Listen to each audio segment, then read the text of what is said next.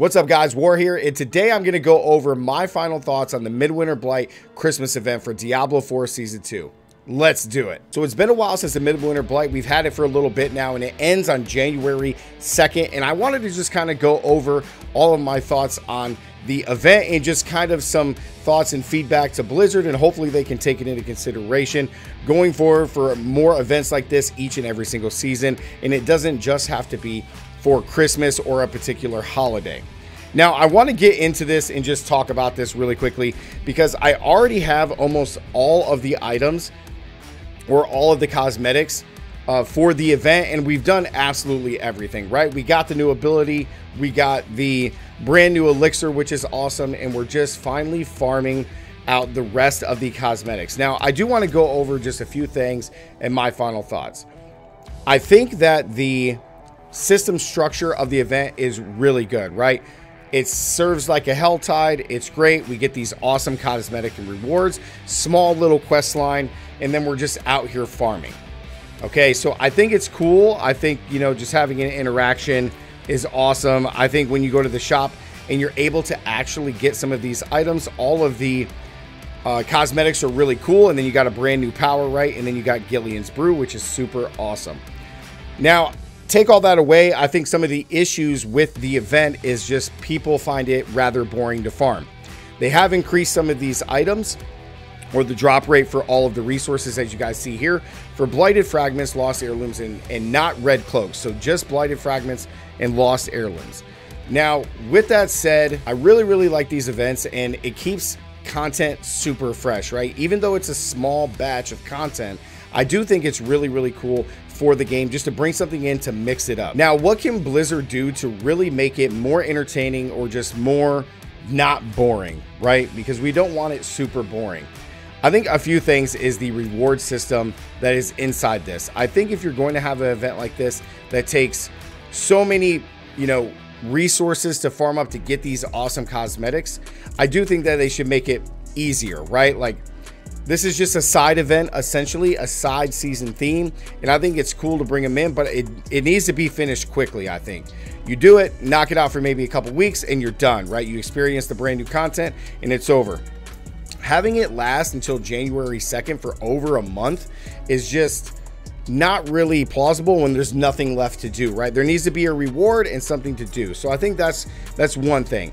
And second, I do really think the Blizzard that if you went out on all of these cosmetics, and if there is a theme, like it's Christmas, it's the holiday spirit, I think you just go all out, right? Like you have a Christmas hat, you know, maybe a beard, or just all of these cosmetics need to be more themed towards the event and holiday if you are going to bring it around a holiday, which I think is super cool, right? Just having a couple red and green colors like on this back piece just isn't enough. Really go all out, Blizzard, if you are going to make this a holiday theme, right? Now, second, I do think with how long that these go on, I think it's good to break it up. I really like having Vamp Tides, the Midwinter Blight event, and then a Helltide when it's actually up. I think having just more open world content is really good for the game, and I do think that it's just something awesome to have. Outside of that though, how do we make the farming part of it not so boring? That's probably one of the hardest things you can do in the game, is reduce how boring it actually is to do this event, right?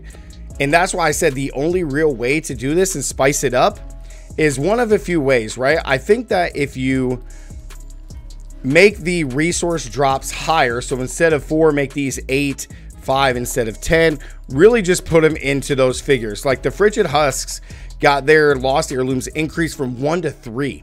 So I think increasing the amount of resources, instead of making this a 12 to 13 hour grind that just seems so boring and just something we can't do, I think if you increase the rate. Now, so the next big thing that they could add is just more bosses, right? Bringing some in butcher style bosses. The community has been really calling for this a lot since we saw the butcher in the game. More like wow or surprise stuff during certain events. So even though we do get the red cloaked horror, which is good for the, you know, the resources that we need to turn in, I think if they just added more bosses or like super elites to really mix up events that just kind of pop in when you're running around this entire, you know, Kovashad, this entire Fractured Peaks area. I think if you do stuff like that, it can really make the engagement in these events just better. So yeah, guys, overall, I really did enjoy this event. It was short and sweet and just something that really breaks up, you know, the monotony of grinding other end game activities, whether it's doing vamp tides or trying to get items for Varshan or the bosses like Grigor, or really just farming to get stuff to go fight Duriel and try to get those, you know, uber uniques. I'm still missing two. I'm still trying to grind for the staff as well as the Grandpapa. I still don't have it, so we're grinding hard for that. But yeah, overall, I do like these. I think they need to incorporate a lot of more things just to make them more interesting and just more fun than just experiencing them in a day and just basically being done. So besides just grinding for all those cosmetics, I think if they added a couple of things, it would just be much more interesting and engaging for even just the casual players, or, you know, a casual Andy or just a little bit grinder like myself. So guys, if you did enjoy today's video, make sure to drop a like, comment down below. What do you guys think about having more of these type of events inside of Diablo each and every single season, not just for a seasonal theme or a seasonal holiday like Christmas and New Year's, but just every single season, just to kind of break things up? Let me know what you guys think down in the comments, and just some ideas that Blizzard could use to make these things much better. And don't forget to consider subscribing and turning on notifications so that way you get all the Diablo content that we produce here on the channel. And as always, thank you guys so much for watching, and stay gaming. I'll see you guys in the next one. Peace.